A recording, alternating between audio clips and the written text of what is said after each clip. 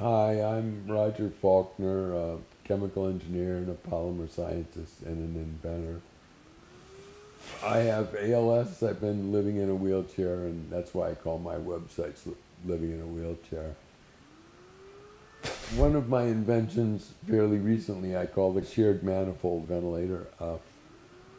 And the short form of this is it's an industrial scale device that would allow ventilation of 100 patients at once. But there's only, one oxygen pressure manifold, one air pressure manifold, and one exhaust manifold. Each of the patients are linked to the manifolds through solenoid valves, and by controlling the timing of those solenoid valves, you can create individualized breathing cycles for each patient. The one thing you can't do is change pressures willy-nilly for each patient.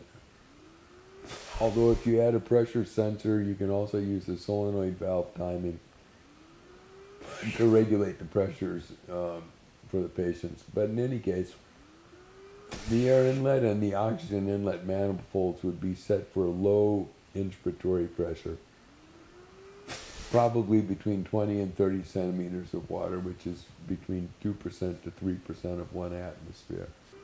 In this design, there are three separate manifolds.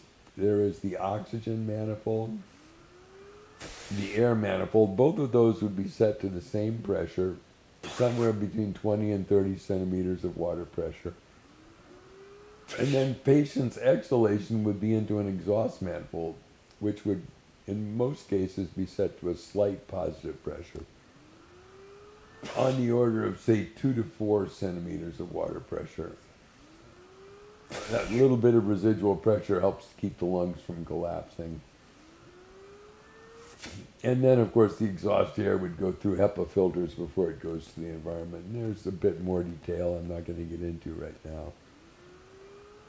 I'd like to say the shared manifold project is an economically feasible way to potentially save millions of lives. There are numerous ventilator development projects ongoing, but this one takes care of multiple patients at once. Therefore, it greatly reduces the investment in many of the controls. You have just one manifold to control, but then 100 patients feed off that manifold. So it's applying my industrial point of view to this problem.